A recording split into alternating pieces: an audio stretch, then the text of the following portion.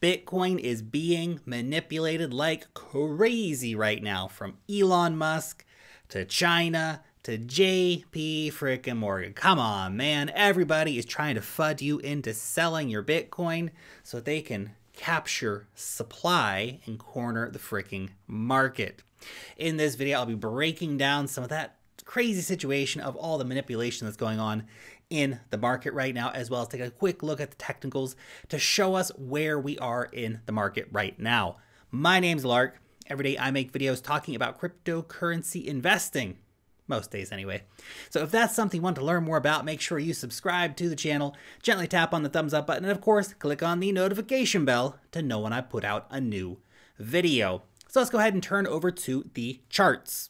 So let's dive in here. As you can see, our symmetrical triangle that has been forming up now for around 2 weeks, we have finally seen a breakout from that pattern. So as I was mentioning earlier this week, we could see that breaking out by the end of the week. Well, that's exactly what we did see happening.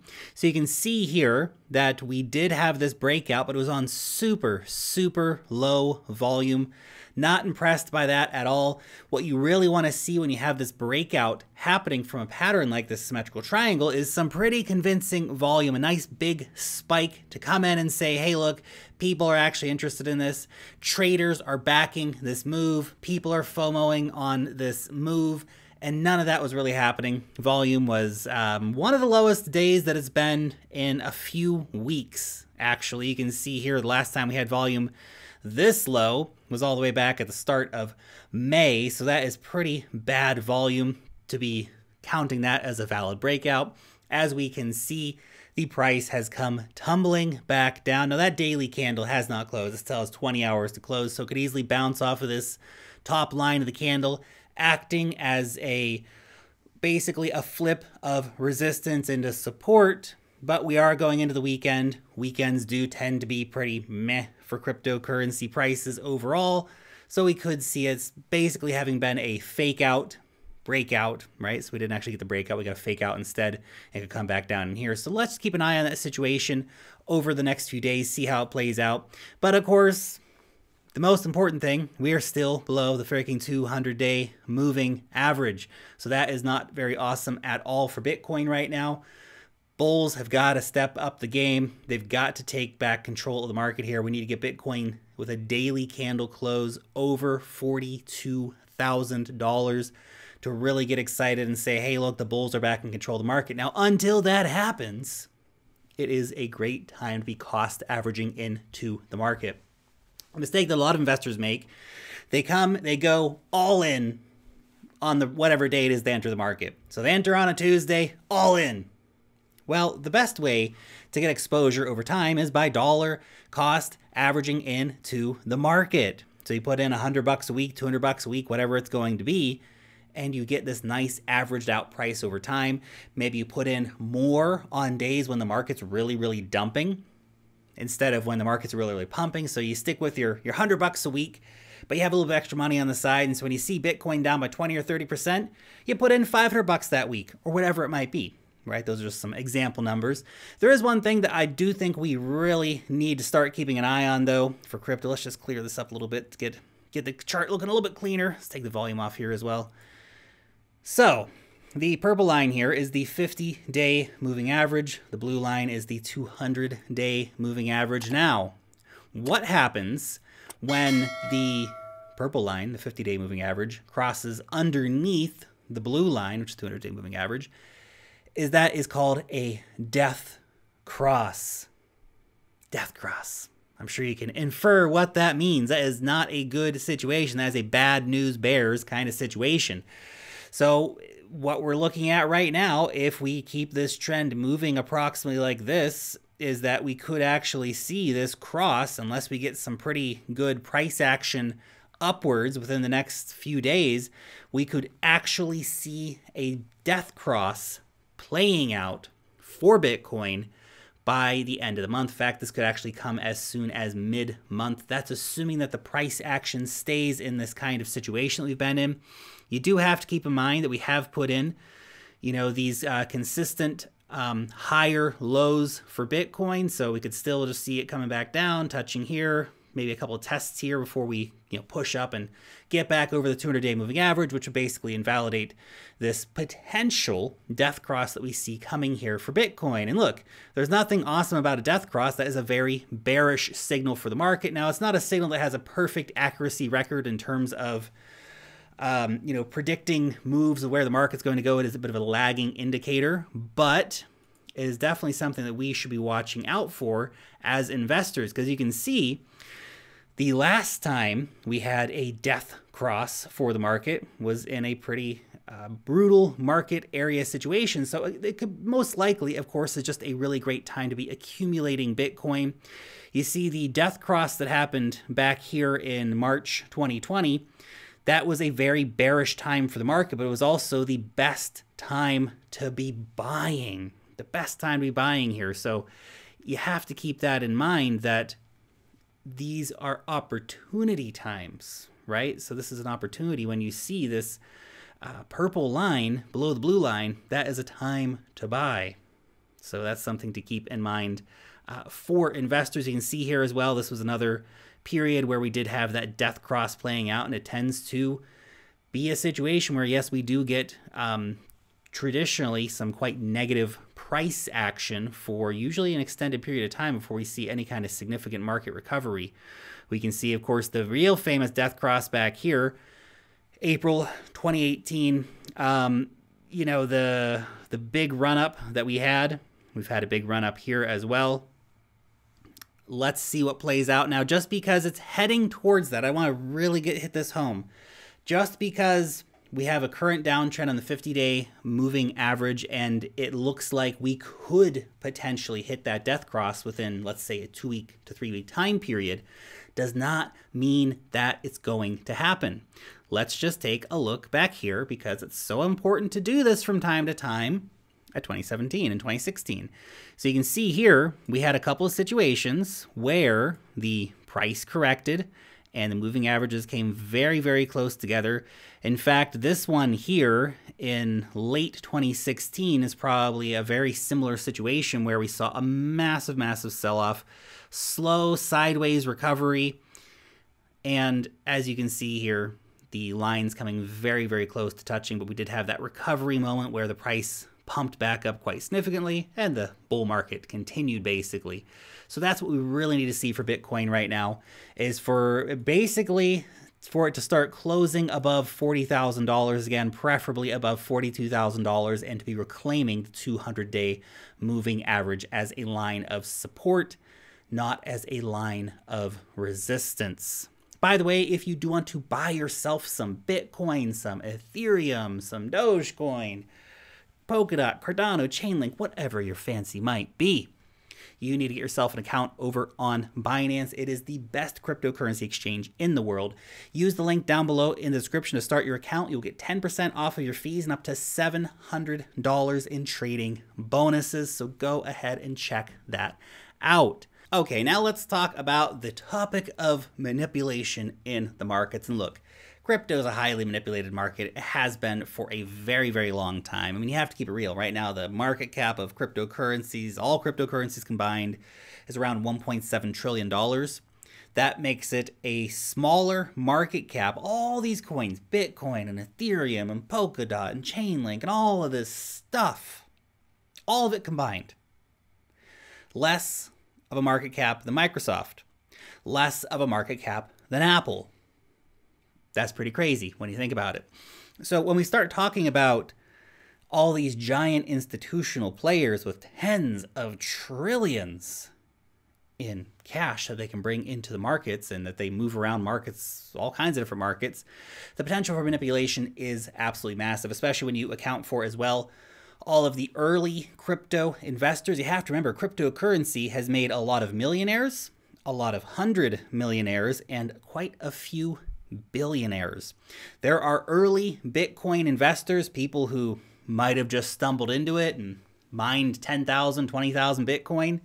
Those people are still out there. Those whale accounts are out there, and they play the market regularly. I've seen this happen many, many times, and the manipulation isn't always as clear to see as you may like to think, but it's definitely out there. It's definitely happening. I think we're starting to see more institutional level manipulation in the markets. So you just have to accept that this is the reality of the markets and learn how the game is played. Don't be a victim of that situation. Understand when all these guys are out there fudding Bitcoin, that gives you, the average guy, the chance to come in and buy. And when you see all the media out there saying, you know, Bitcoin's going to go to $1 bajillion and everybody's becoming stupid rich except you, that is a time to be careful, right? The old saying, be fearful when others are greedy and greedy when others are fearful, definitely applies to the cryptocurrency markets. The Wyckoff distribution pattern that we saw for Bitcoin playing out recently really is a strong indicator that we are seeing these big money guys entering the markets and that they are taking these approaches in terms of their investment, right? This is how the big guys play the game. We can see the evidence of it in the charts. And it's, of course, a lot of different players. We had this happen today. Elon Musk tweeted a meme about Bitcoin. The price of Bitcoin, well, that's basically the time that Elon tweeted right here. This is the aftermath of Elon Musk sending a tweet. He's able to move the Bitcoin markets by billions and billions of dollars with just one tweet. And what was his tweet? It was this: Bitcoin broken heart symbol. You can, of course, read the meme here. So what's that mean? Maybe it means nothing. Is Elon Musk just trolling? Why do we even care anymore? Does that mean that Tesla has now sold all of their Bitcoin? Maybe. Would I care if Tesla sold all their Bitcoin? You know, I liked Tesla being in Bitcoin because I like Tesla as a company. I like their products. I own a Tesla car. I think it's a really great car. That being said, if Tesla sells their Bitcoin, well, they only controlled like a fractional percent of the entire supply anyway. So it's not like that in of itself would be a terrible thing. We still see tons of investors piling in to Bitcoin. So Tesla is not making the market for Bitcoin. I'm sure maybe it would say to some other companies, well, maybe we should think more about the environmental concerns around Bitcoin before we get into it. And of course, as we've talked extensively on the channel here, the environmental concerns around Bitcoin are certainly real, but you have to keep in mind that 75% of Bitcoin is mined using freaking renewable energy. Even if the other 25% that's not mined not using renewable country is still the size of a developing country in terms of its energy consumption and, of course, its carbon footprint, but still, Bitcoin does a lot better than most places. So the power of Elon Musk over the market, it's not a positive thing. I would like him to have a lot less power. I think people need to stop paying as much attention to Elon Musk as they do. I think when people see a positive or negative tweet, we have a lot of bots that are running that will basically be trading on whatever he tweets, as well as regular people who just, they've got notifications on. Elon Musk tweets something positive about Dogecoin, you go long on Dogecoin. Tweets something bad about Bitcoin, you short Bitcoin.